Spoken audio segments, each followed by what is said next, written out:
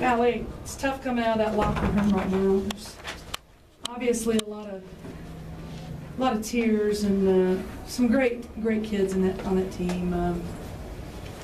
You know, we it just stings because we were so close. You know, gosh.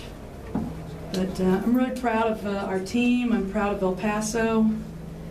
These three seniors have been phenomenal. And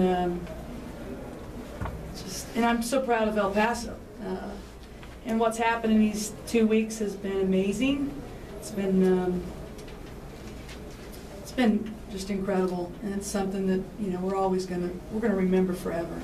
And they're winners.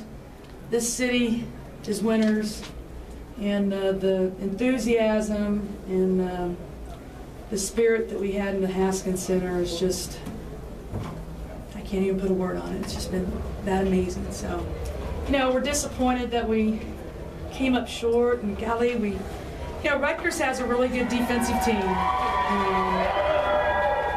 They have a really good defensive team, and we really struggled the first half scoring. I think our defensive, what we changed and did in the second half, kind of took them out of their offense. But we just didn't have enough on the offensive end to get it done. You know, we came up, if you got 56 points, that's pretty good. You know, they scored 56. The problem is we just couldn't get enough couple of baskets. So tough day on the offensive side, but really proud of our team. We fought and played hard, and there's nothing but for us to hold our heads up and enjoy this moment and memory that we've had with one another. Did you feel that last 96 feet skate point? Did you feel at the end you had some decent defense right that forced your shoot over Christine? I thought our second half defense was pretty good. I mean, the half court trap, I think, bothered them. The crowd was great, and you know, I just think we probably had some turnovers that hurt us. 19, some missed shots. You know, we didn't get a stop on that last stretch going down. You know, they drove it. I probably wish hindsight's 20/20. I'm thinking, God, I wish I would have called timeout. You know. After the basket. Well, yeah. It happened pretty darn quick though. We scored it and they grabbed the ball and quicked out it. So I mean, it's really wasn't enough time to even do that. But you know, of course, after the play, you're thinking that. But it was really fast. They're fast, and we just needed to get a stop there. You know, stop the ball, and Scaife did a great job getting all the way, down. It's just some worries that you're going to foul. No, I just think we got the offensive rebound, and we were kind of the shot went up, so our safeties were getting back, and Parker put it in, and you know, they just took it out quickly, and so we tried to match up. She just went by us. I mean, we just didn't stop the ball. I don't know that was worried about fouling. She blew by us. So. She was pretty good in the second half. Yeah, she's a really good player. I mean, she's a special player. Coach, what did you say to your team in the second half? The first half, it looked like the players were just out of it, looking for a whistle on every possession, and just it looks like their minds were taken out of those first 15 minutes of the ballgame. At halftime, I really challenged. I told them, I said, okay, it's a physical game. Right now, we're not playing physical, and we're whining, and we need to. I couldn't really tell you what I said, but basically we need to suck it up, and we need to go down blazing. I told them right now, we're playing scared, we're playing tentative. I'm like, let's go down fighting, and let's not be scared, and let's be aggressive, and let's attack, and and I thought we played a lot. And I said, I'll take care of the officials. You guys focus on playing, because we were whining and crying a little bit. And you feel that obviously the team answered the bell in the second half with the performance they gave. Yeah, I thought we were. We went to the half-court trap. I thought we were a lot more aggressive the second half, and it was better.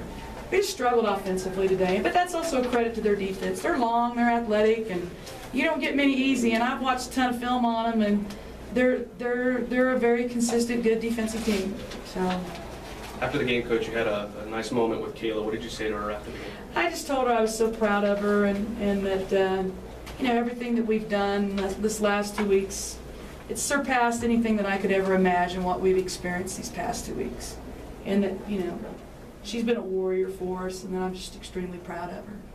She had some really nice words to the team too. Kayla's one competitive person. I mean, her competitiveness is really helped this program for 4 years. Coach, for you, the journey started for this tournament against Arkansas State, comes up just short, but kind of can you just tell us what this experience in postseason basketball was like for you? You know, I think for me, you know, a couple things. I really enjoyed watching our players. I think they had fun. We were enjoying this tournament. We didn't really ever get into this thing where we felt pressure.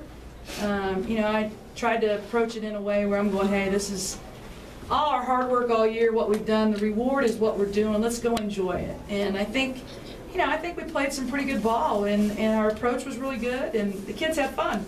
And then all of our fans have been having fun. I mean, what's been going on in this arena has been magical. And so, you know, for me, I've got a lot of joy because I've watched everybody enjoying all of this. And so that's been really awesome, something I'm going to treasure forever.